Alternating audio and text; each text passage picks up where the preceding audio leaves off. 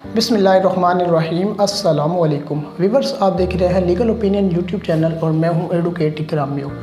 दोस्तों, आज की इस वीडियो में हम बात करेंगे कि पुलिस जो है कब वारंट के बगैर गिरफ़्तार कर सकती है या अरेस्ट कर सकती है और किन मामलात में पुलिस को अरेस्ट करने के लिए वारंट की ज़रूरत पड़ती है। ऐसे मामलात होते हैं कि अगर पुलिस को आज़ादाना छोड़ दिया जाए कि वो अपनी मर्ज़ी करे और जिस बंदे को चाहे अरेस्ट कर ले, जिस बंदे को चाहे छोड़ दे, तो मामलात ख़राब होना शुरू हो जाते हैं। सबसे पहले अब हम बात कर लेते हैं कि अरेस्ट क्या है। Taking custody of body into position, कि किसी बंदे के जिस्म को डिटेन कर लेना, उसकी आज़ादी को ख़त्म कर देना, उसको एक जगह पर महदूद कर देना या बंद कर देना कि वो कहीं अपनी मर्ज़ी से आज़ादाना घूम फिर ना सके, इसको हम अरेस्ट बोलते हैं। अब हम बात कर लेते हैं कि जब भी कोई इंसिडेंट वाक़या होता है, कोई जुर्म होता है, तो पुलिस देखती है कि ये कॉग्निजेबल ऑफेंस है या फिर नॉन कॉग्निजेबल ऑफेंस है। कॉग्निजेबल ऑफेंस काबिल दस्तअंदाज़ी और नॉन कॉग्निजेबल ऑफेंस ना काबिल दस्तअंदाज़ी। अब काबिल दस्तअंदाज़ी और ना काबिल दस्तअंदाज़ी में क्या फ़र्क है? काबिल दस्तअंदाज़ी में ये फ़र्क है कि जब कोई पुलिस बग़ैर वारंट के जिन मामलात में किसी मुलज़म को गिरफ़्तार कर सके, उनको हम कॉग्निजेबल ऑफेंस या काबिल दस्तअंदाज़ी ऑफेंस या जुर्म कहते हैं। जिन मामलात में पुलिस को अरेस्ट करने के लिए वारंट की ज़रूरत पेश होती है, उनको हम नॉन कॉग्निजेबल ऑफेंस या ना काबिल दस्तअंदाज़ी भी बोलते हैं। यहाँ पर एक्सेप्शंस मौजूद होती हैं कि कुछ जो मामलात होते हैं वो नॉन कॉग्निजेबल ऑफेंस भी होते हैं, लेकिन उनको पुलिस जो है बग़ैर वारंट के गिरफ़्तार कर लेती है। वो कुछ एक्सेप्शंस होती हैं, वो बहुत कम मामलात होते हैं। लेकिन हम यहाँ पर बात करेंगे कि जिन मामलात के अंदर पुलिस को अरेस्ट करने के लिए वारंट की ज़रूरत नहीं होती। तो सबसे पहले हम बात कर लेते हैं कि जब भी कोई बंदे के पास से कोई ऐसे औज़ार पाए जाएं, ऐसे औज़ार मौजूद हो, ऐसी मशीनरी मौजूद हो जिससे लगता हो कि ये बंदा ताले तोड़ता है या हाउस ब्रेकिंग करता है, तो उस बंदे को पुलिस बग़ैर वारंट के गिरफ़्तार कर सकती है। इसके अलावा जो बंदा इश्तिहारी होगा, इश्तिहारी करार दिया गया हो गवर्नमेंट की तरफ से, स्टेट की तरफ से, थाने की तरफ से, कोर्ट की तरफ से, तो उस बंदे को या उस मुलज़म को जो है पुलिस बग़ैर वारंट के गिरफ़्तार कर सकती है।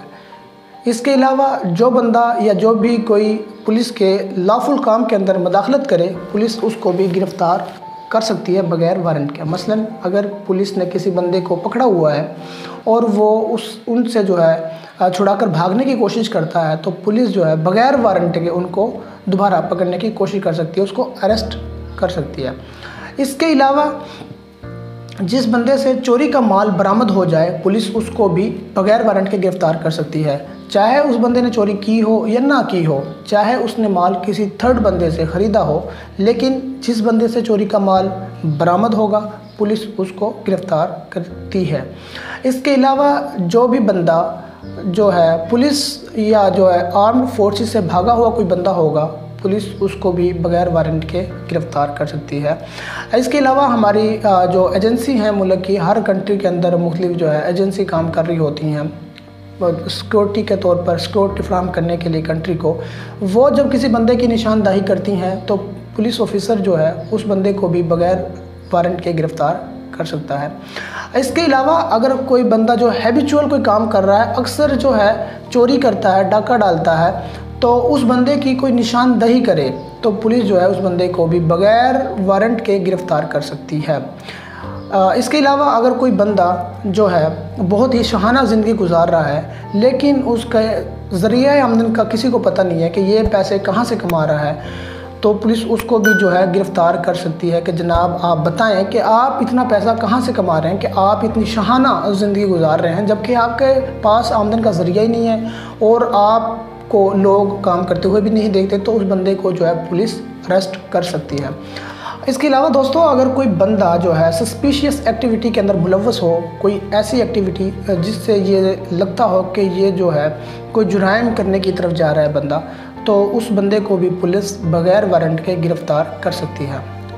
इसके अलावा समटाइम ऐसा होता है कि पुलिस किसी बंदे से जो है आइडेंटिफिकेशन पूछती है, उसका नाम पूछती है, उसका पता पूछती है, उसका एड्रेस पूछती है, और वो बंदा जो है अपनी आइडेंटिफिकेशन छुपाता है, पुलिस को जो है अपना एड्रेस, अपना नाम नहीं बताता, तो ऐसे बंदे को भी पुलिस अरेस्ट कर सकती है बग़ैर वारंट के। इसके अलावा अक्सर जो है